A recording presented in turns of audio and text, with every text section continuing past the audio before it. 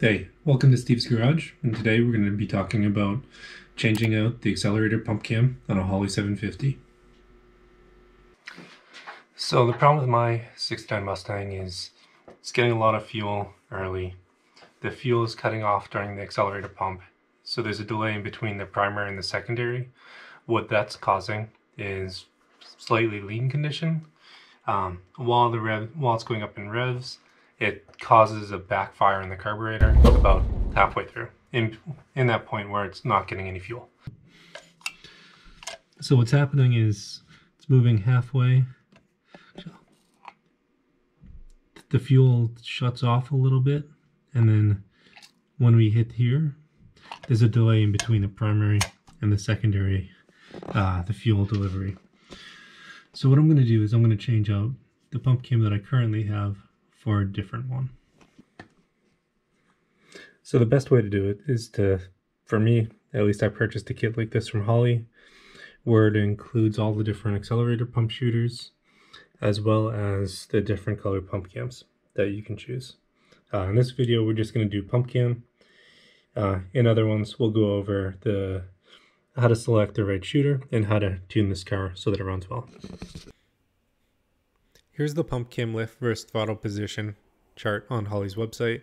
You can see the colors on the right side. Those correspond to the actual cams themselves. So I'm going to be switching today from the green cam, which did not stock come with carburetor, to the pink cam, which is the stock one that came with it. My reasoning is, one, I want to get back to kind of the stock settings on the carburetor, and two, I want to even out the fuel delivery throughout the entire throttle position rotation. Okay, so there's two positions for the screw. You can see the screw right now is in position 1. There's also a position 2. My plan is to remove it from position 1 right now by taking that one screw out. It should be able to just easily remove that cam.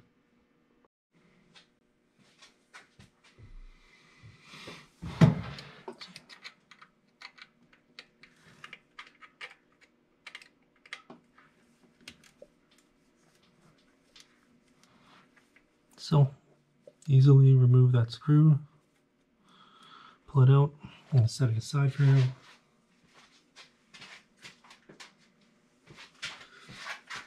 Then I'm going to pull this. You can see the accelerator pump is no longer moving with that. So the cam is free. Just need to get it out. Got it? Alright, there you go. There is your accelerator pump cam. So I had the green one in there today. I think I'm going to be swapping it out for one of the pink ones. So one of the things that I find useful when putting this together is to actually take the screw and thread it in the hole that you want before you're putting it together, because these are not threaded when you get them. So it'll make it go in easier. So take it out, thread it first. So I'm going to get this in place, try to hold it by hand. I'm going to push this through to hold it in the correct location, and I'll put the screw in. So flat side towards us.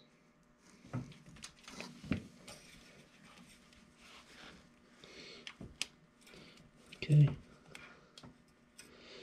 Let's see, it's lined up actually right there.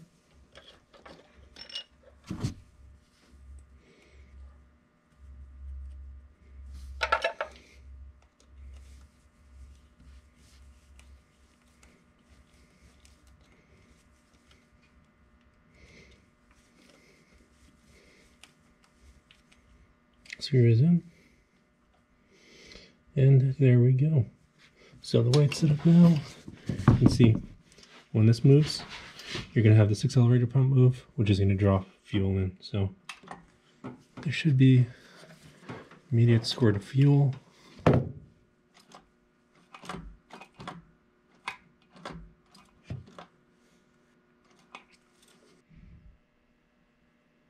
After you get it installed, you want to open it and close it once or twice. Make sure there's no binding.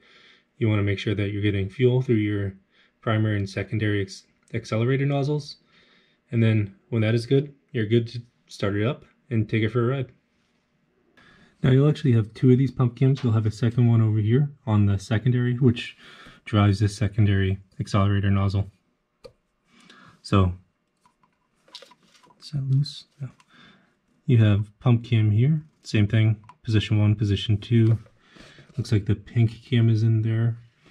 You have this lever here, which as a spring drives the accelerator pump, which takes the fuel and pushes that off through the nozzle. Primary and the secondary are the same. Thank you for joining in today. If you liked the video, hit the like button, subscribe. I'll be doing more content as I work in the car over the winter, as well as other projects that are going on in my garage. Thank you.